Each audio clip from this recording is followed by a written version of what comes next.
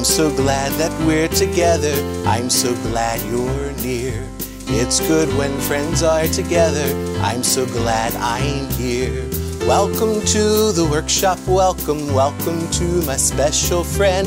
I'm so happy and delighted you are near today. I'm so glad you came to visit. I'm so glad I'm here. It's going to be a really good day, all because you're near. I'm so glad that we can be friends, learn together, grow together, talk together, sing together, a song or maybe two. 1, 2. I'm so glad you came to visit. I'm so glad I'm here. It's going to be a really good day, all because you're near. Welcome, friend. I brought my computer by earlier, and I'm excited to share with you some pictures of different places that I have stored on my computer. Let's go over to the table and I'll show you those pictures now. Come on.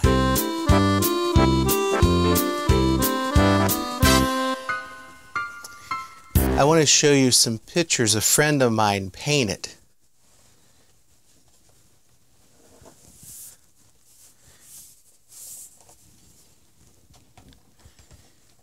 This first picture is the Great Mosque of Janneh. This mosque is in Africa. It looks a lot like a sandcastle, but it's not. People can actually go inside this building. Isn't that wonderful?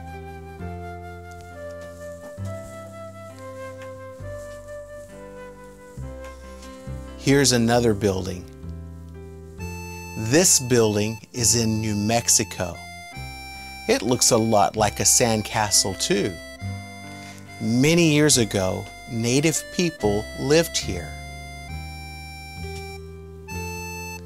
Now, the last painting that I'm going to show you looks a lot like a dollhouse. In fact, many people have a hard time believing that it's real people-sized. But it is. It looks very tiny, but it's not. It's actually a building that's real people-sized. I once went to see this little building, and I wonder if Smart Screen has a video of the time that I went to see this little building. Let's ask Smart Screen now.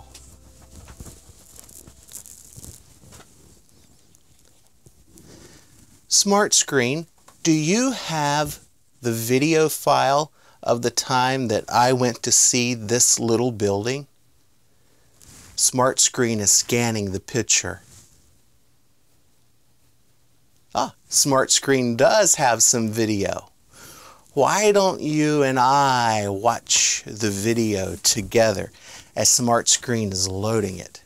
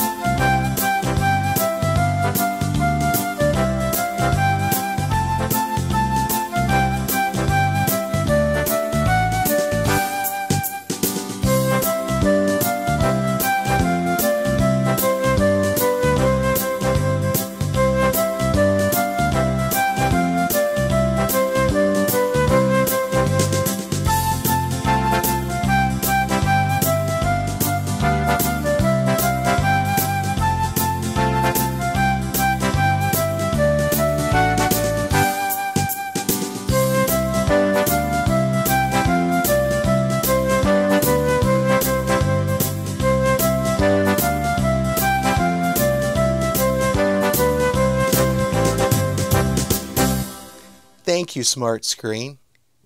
I really like to remember that time. I was thinking, we've built a sandcastle recently, and we've been to many different buildings of all different shapes and sizes lately. Maybe you and I could build a birdhouse together. I know I have everything I need here at the workshop in my craft bag.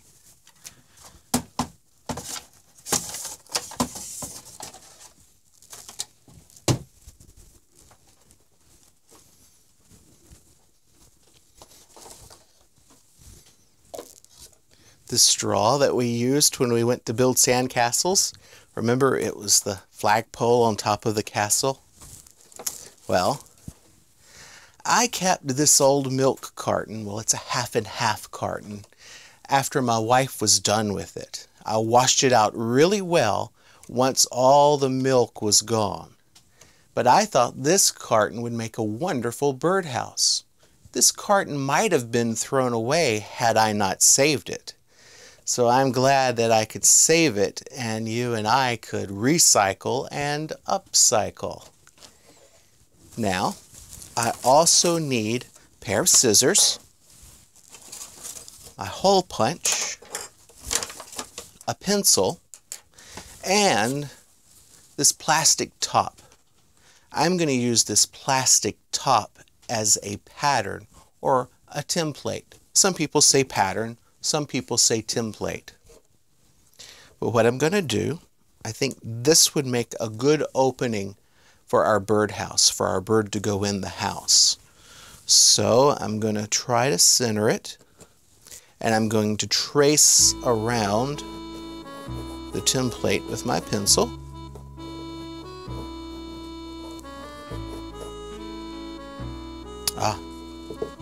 Can you see the pencil mark? Now I'm going to carefully punch a hole, very carefully. I don't want to punch a hole in me. And as always, children should never use scissors all by themselves. If you're using scissors, there should be an adult close helping you. Yes.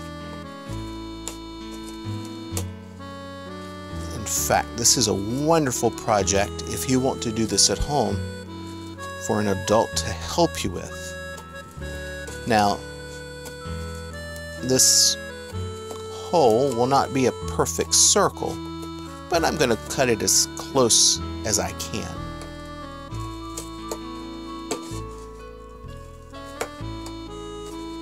Oh, it is hard to cut. Be careful of my fingers. All right.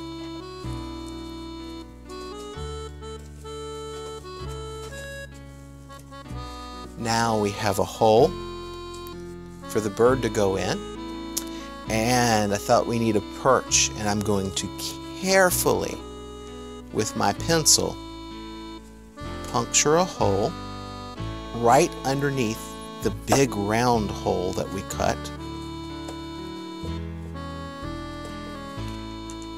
Let's see, and I think our straw should go directly through. Yes. Now, you could decorate your birdhouse any way that you want to. You could put stickers on it, you could paint it, you could do anything that you imagine. But before I do that, I'm going to attempt to punch a hole with a hole punch right here in the top. And the reason, it's very tough. This is something you'd want to get an adult to help you with.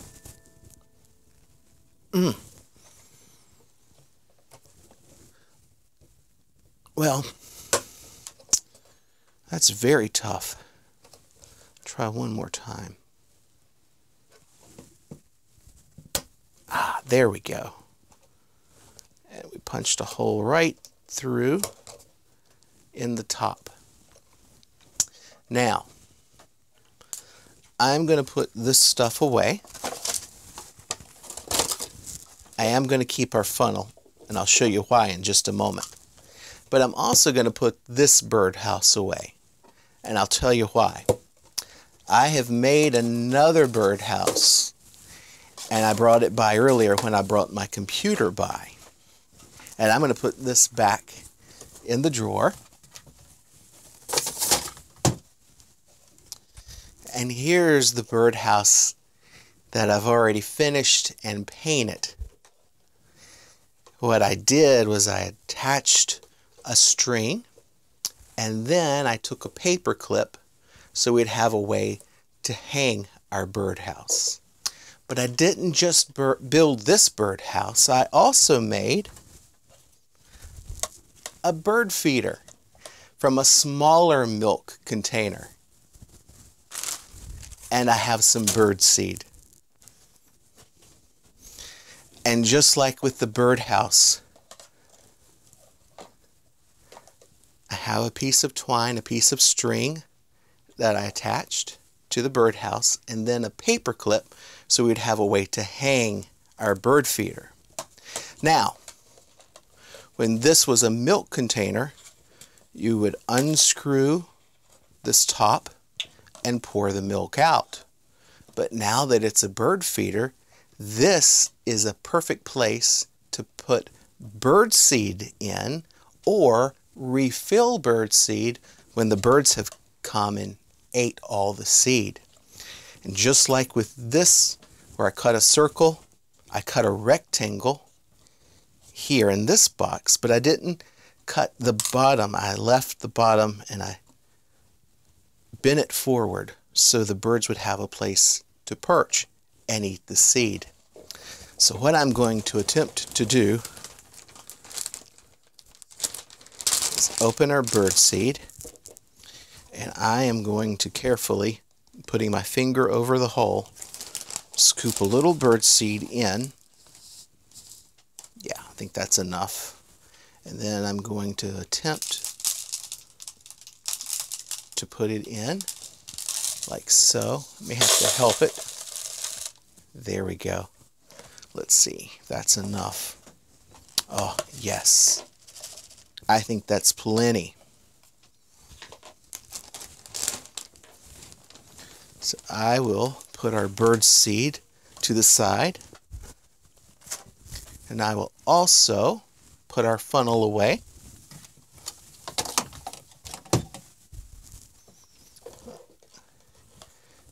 I'll put the top back on our birdhouse. There we go. Let me just brush off the table there. Wonderful. Now, why don't you and I take our bird feeder and our birdhouse outdoors and hang them up? You ready? Come on with me.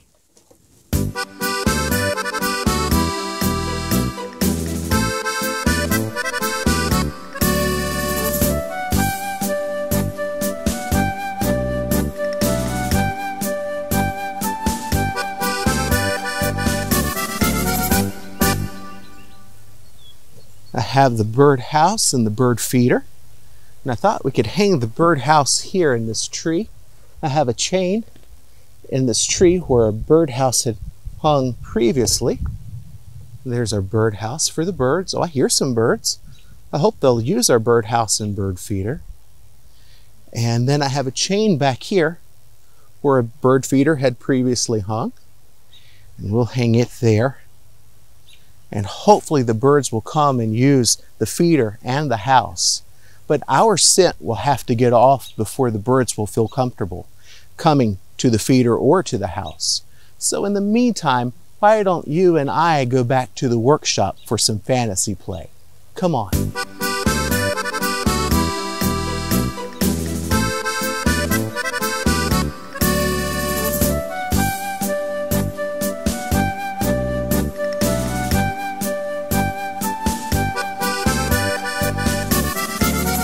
Let's get our pretending toys.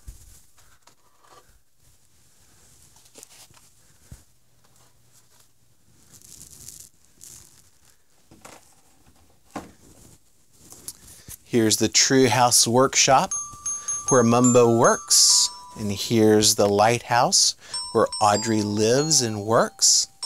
Now, last time, our friends were pretending to build a sandcastle on the moon, but they were really playing in a sandbox by Mumbo's tree. Let's pretend that our four friends are back on the seashore by Audrey's pumpkin lighthouse. Maybe they could be doing something more than just building sandcastles. Maybe they could be pretending to be animals at the zoo. And maybe Audrey could be the zookeeper who likes to take pictures of the animals. Let's have some fantasy play about that now.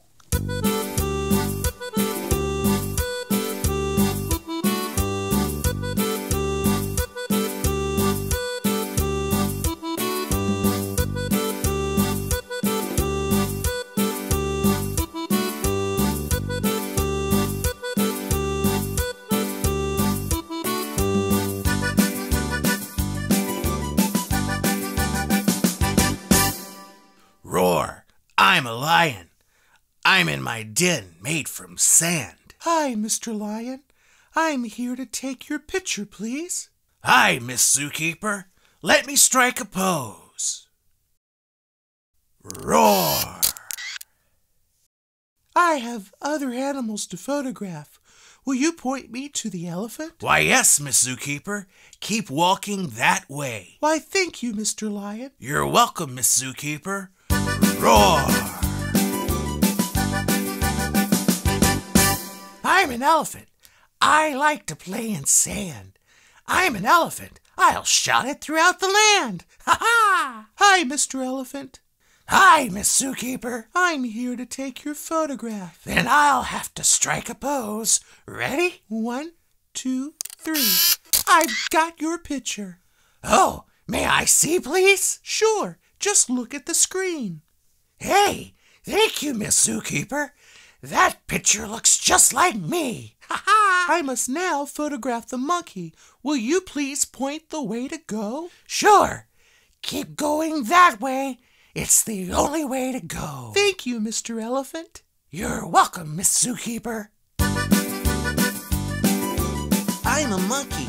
I like to climb this tree.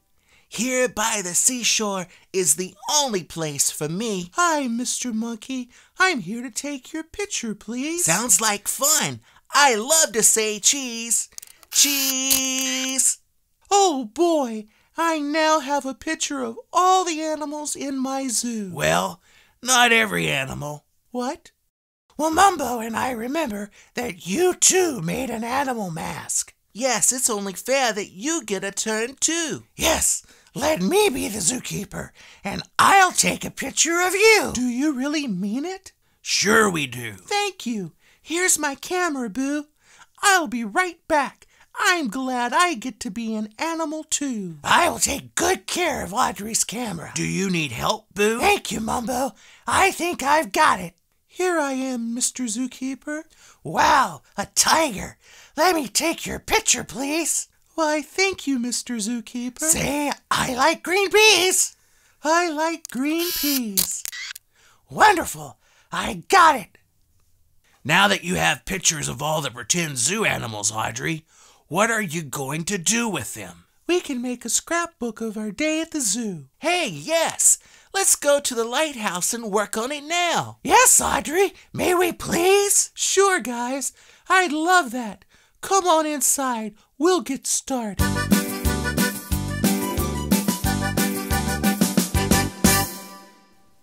It was nice that the three friends thought about giving Audrey a chance to dress up like a zoo animal too. It's always good when friends are kind to one another. When you can think about the needs of others and not just your own needs, then you know that you're growing well. And that should give you a really good feeling inside. We thought about the needs of others today. Sure, we thought about the birds needing a home and needing to eat. Well, let's clean up our toys.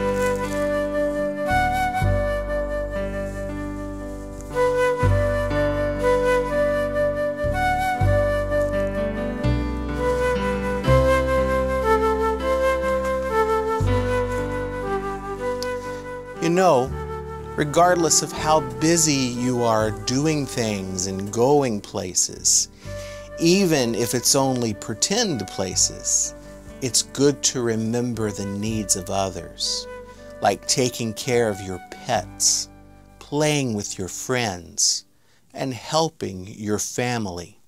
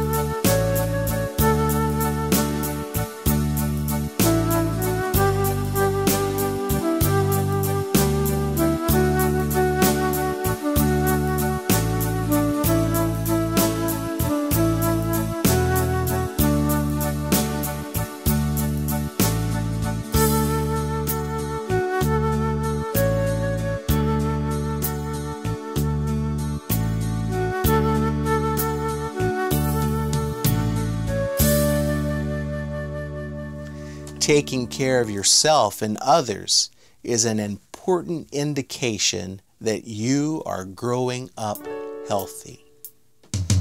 I take care of you. For I was once small too. I remember the fears, remember the joys of being a child like you. I take care of you. I'm taking good care of you. I just remembered something that I'd like to show you. I think it's here in the drawer.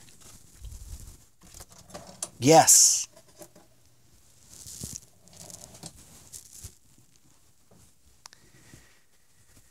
This is a tiny house made out of gingerbread. See all the details? Of course, this just looks like a house. It's really something you can eat. This little house is made out of food. That means it's edible. I thought you might like to see this. I'll put it away for another time.